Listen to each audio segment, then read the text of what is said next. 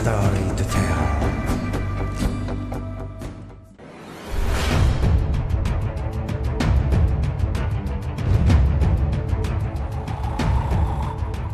Russia's T-90S main battle tank is now considered to be one of the most popular modern combat vehicles in the world.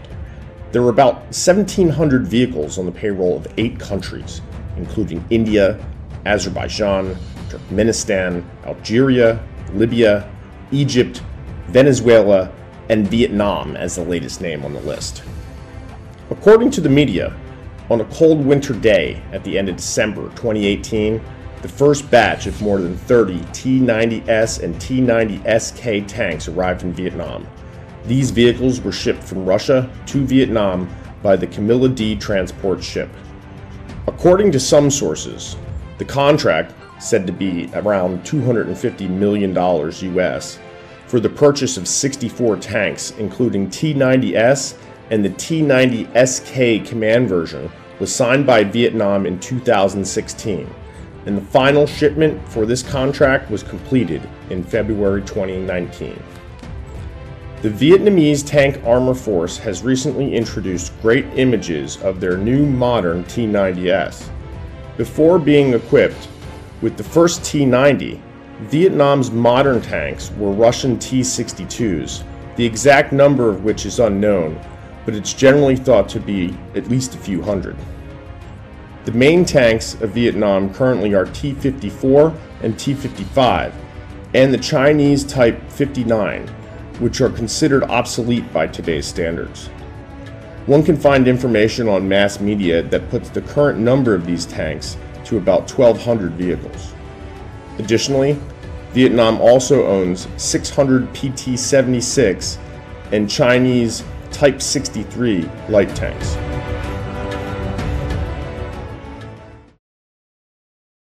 The first army outside of Russia to own the T-90S was India, with their largest order numbering more than 300, and it's been reported that they would continue to buy more Russian T-90S main battle tanks even though the Indian versions were not equipped with the Shtora-1 passive electronic countermeasure system. The original T-90s of the 1990s are now modernized.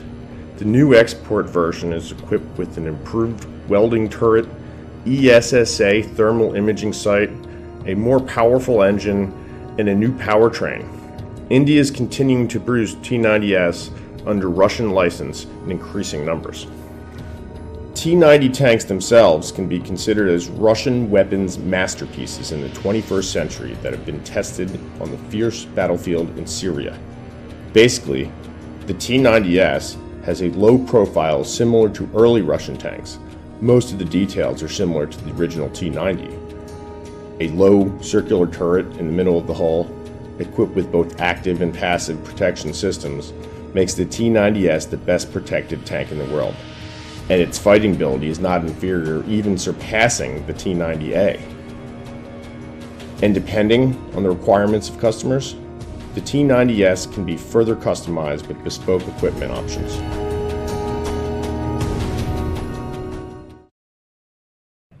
Basically, the defense system on the T-90S consists of 4 layers. The first is the Shtora-1 passive electronic countermeasure system to defend against laser or infrared guided missiles, as well as jamming the target guidance systems. The second layer of defense is the Arena-E active protection system, which uses Doppler radar to detect incoming warheads and intercepts them. The third layer is an external explosive reactive armor. And finally, the armor is a combination of high-strength steel and composite. The true power of the T-90S armor is still a secret, but according to some estimates, the T-90A's front armor has the equivalent strength of 550 to 650 millimeters of RHA steel when dealing with APFS-DS shells, or 750 millimeters of RHA steel when dealing with HEAT shells. When equipped with second-generation Contact 5 explosive armor, this parameter can be increased from 800 millimeters to 830 millimeters with APFS-DS and 1150 to 1,350 millimeters with HEAT. Other areas of the tank are thinner armor, and protection is generally weaker, but it's also harder and more difficult to defeat if it's using only old-style anti-tank weapons. The T-90S uses special coatings made of electromagnetic wave-absorbing material, which minimizes sources of thermal, electromagnetic, and infrared radiation, making it difficult for enemy reconnaissance devices to detect it. In addition, the T-90S is also fitted with NBC protection system, KMT minesweeps, and an automatic fire suppression system.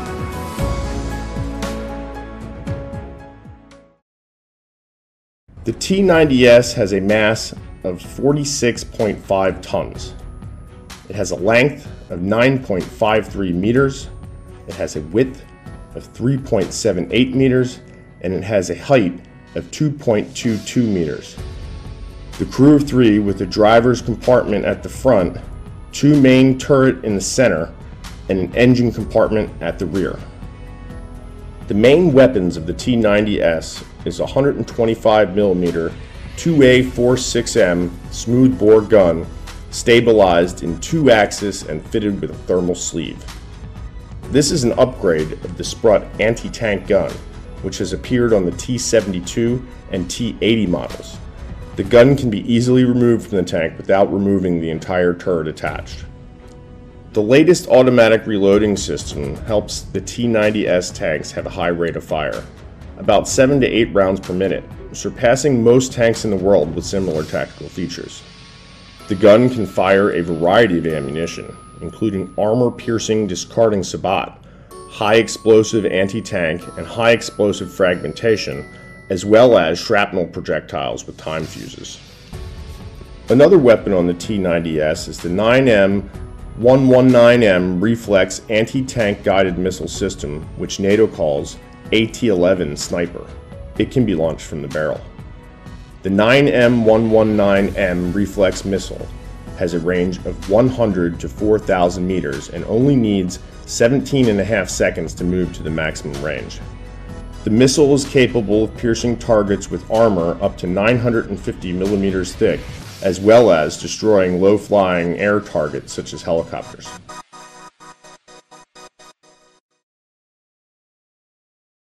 The T-90S also had several auxiliary weapons, a 7.62mm PKT coaxial machine gun and a 12.7mm air defense machine gun. The anti-aircraft machine gun is controlled inside the vehicle. The gunner can aim while sitting inside the tank without having to stick out of the turret, reducing the possibility of casualties. The gun has a rate of fire of 650 to 750 rounds per minute and a range of 2 kilometers. In addition, the T-90S is also equipped with shotguns and 10 F1 grenades that are fitted inside the vehicle compartment for the crew to use in the event that they need to leave the tank for any reason. The original T-90 was equipped with an 840 horsepower V84 MS multi-fuel diesel engine. The later T-90S was equipped with a more powerful V92 S2F engine, up to 1130 horsepower. The power-to-weight ratio reached 23.7 horsepower per ton. The T-90S can reach a maximum speed of 600 kilometers an hour, and it has a range of 550 kilometers.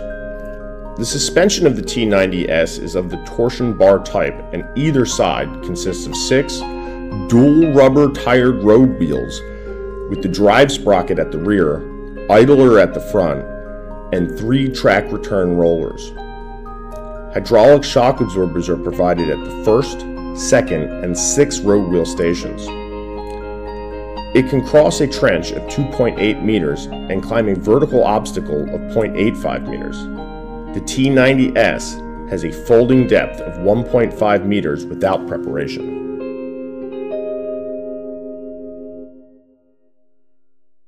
The superior capability of the T-90 has been most fully demonstrated in the battlefields of Syria by the Syrian National Army, which has been equipped with several Russian T-90A model tanks.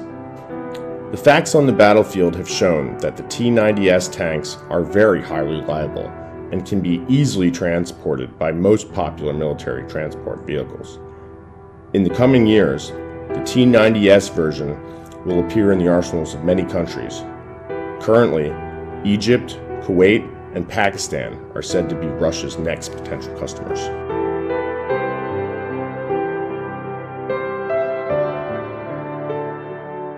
My video of Russia's T-90S main battle tank ends here.